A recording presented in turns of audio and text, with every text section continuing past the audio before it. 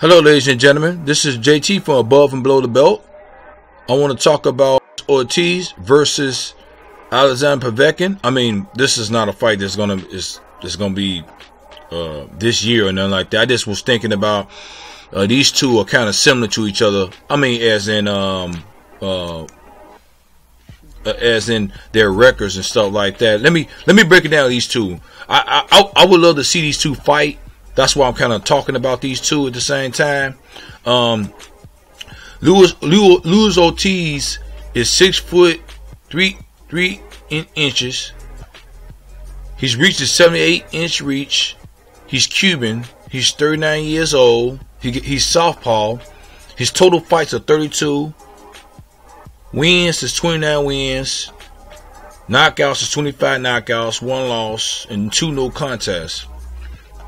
And he won the silver medal at the 2005 Boxing World Cup. His nickname is King Kong. And he's got good punching power and counter punching skills. And let me see, Alexander Povetkin, 6 foot 2 inches, 75-inch reach, Russian, 39 years old, Orthodox. His total fights is 36 fights, 34 wins, and 24 knockouts and 2 losses. And Povetkin, his amateur, he won a gold medal in the super heavyweight division at 2004 Olympics, gold at 2003 World Championships, consecutive gold at the 2002 and 2004 European Championships. So, they got. I would love to see these two fight. Now, a lot of people might say, well, Ortiz might win or beat him, whatever, or knock him out, whatever. Some people might say this on this side of the ocean, and some people might say that Alexander Povetkin might win. You know, I think this would be a pretty good, interesting fight. You know. Do I see it going a distance? No, I don't see it going a distance. Somebody will get knocked out. That's what I'm thinking. I could be wrong, but I don't know. I think it's not going to go to distance at the same time. But I would love to see this fight again at this, you know, and cause these guys are very similar to each other. I mean, of course, Ortiz is a southpaw and Alexander Povetkin is a orthodox fighter, and both of them are from different countries. They don't speak no English. They up in age. They're 39 years old, and both of them was caught using PEDs or steroids, whatever, some substance. And you know what? I know y'all gonna probably say something about what I'm about to say or get at me.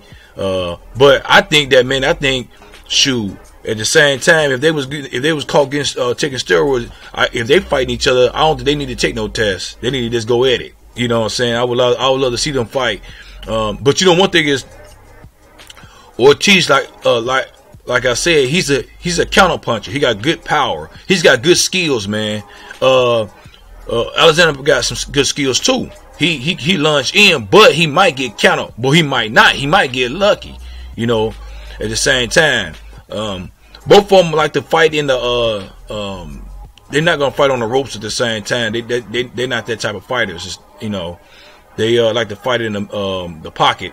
You know what I'm saying? So I think both of them might be distant fighters, I would say, but at the same time they can't fight, you know, close up, especially Ortiz at the same time. When I seen that Deontay Wilder fight, and I think when I seen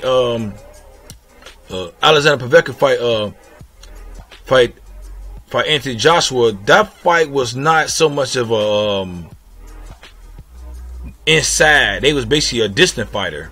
You know, they was throwing jabs, but then Povetkin was lunging in with the right hand, I'm thinking, and he just got caught. And he was and he almost knocked down Anthony Joshua. So this fight right here, to me, will be a good fight. And I know I might not be the only one who want to see this fight. You know, I seen some people on the YouTube channel, they was talking about, man, Luis Ortiz will beat Alexander Povetkin. He might be, you know what I'm saying, but you never know. It take a one punch to knock you out, you know what I'm saying. So, what do y'all guys think about this fantasy match, whatever, or match might be next year? Maybe, I don't know. You know what I'm saying. I'm just saying. Hopefully this match do be next year, but it might not, or it might not. These two might not never ever fight each other. I don't know. You know what I'm saying? So, what do y'all guys think about this? These two fighting each other? Leave a comment at the bottom of my page. Subscribe to my page. Like my page. Hit the bell icon for new notification, new videos from me.